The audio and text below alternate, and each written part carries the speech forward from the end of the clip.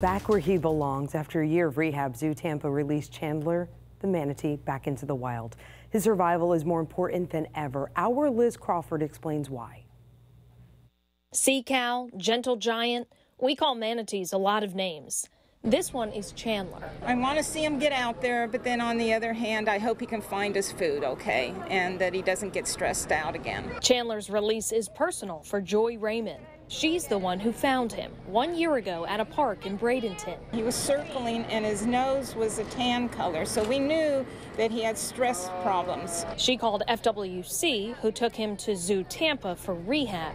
Turned out Chandler had cold stress syndrome, which is similar to hypothermia. Even though they're really large, they actually don't have a lot of fat to protect them from cold water. He was severely underweight.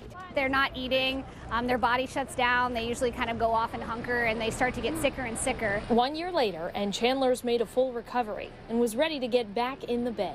I was so happy because, you know, manatees are really having a problem now. Chandler's release offered a bright spot after what was the worst year on record for manatee deaths. To have such a deadly year has been very discouraging and disheartening. The Sunshine State saw a record number of 1,101 manatees die, almost doubling the rate from 2020 when there were 637 deaths. Look out for manatees in your backyard. Like Joy Raymond, who called for help.